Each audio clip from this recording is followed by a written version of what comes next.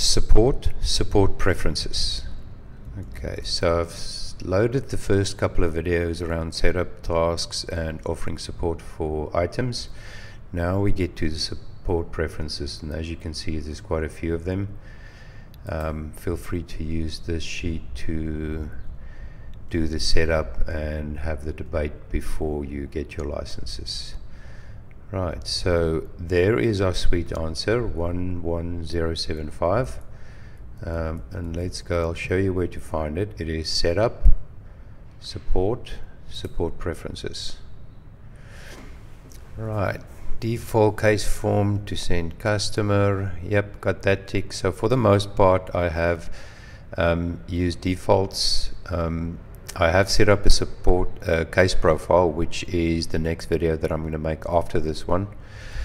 Preferences, escalate to support reps only. Yes, I want to go to support reps only.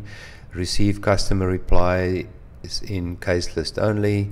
Messages reopen closed cases. Only link approved solutions to cases. Right, so let's just have a quick look here.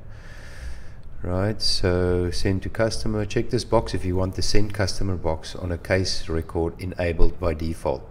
Right, so you've got to decide there, and there it says where to do it.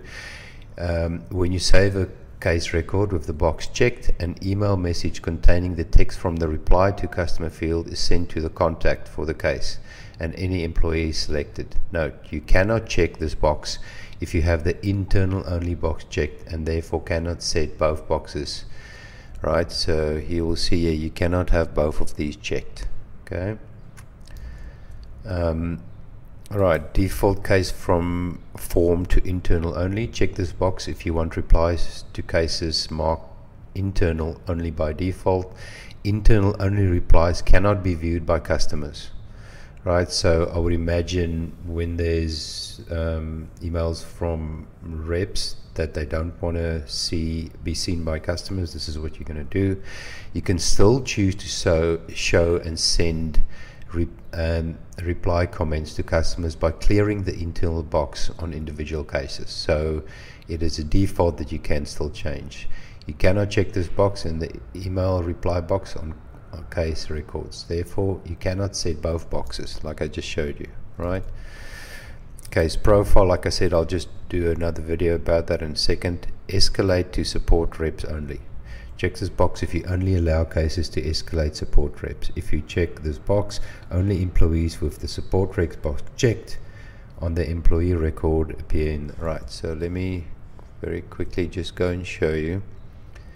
If you go and look at your employees,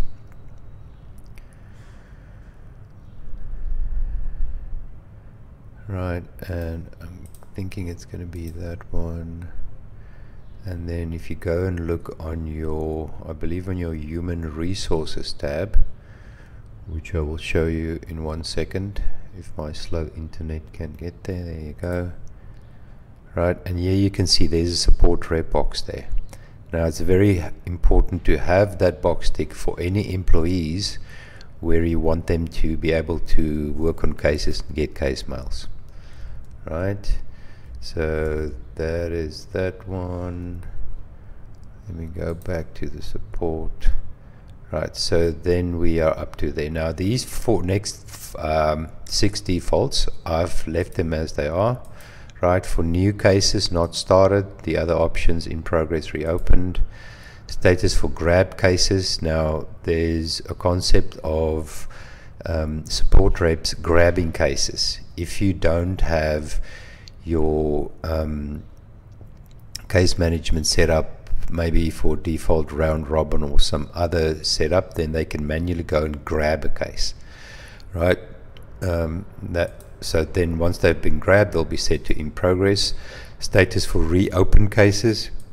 Reopened, yeah, I think that's good. I think it's good, important to split that from in progress or not started, so you know they were completed and they were reopened.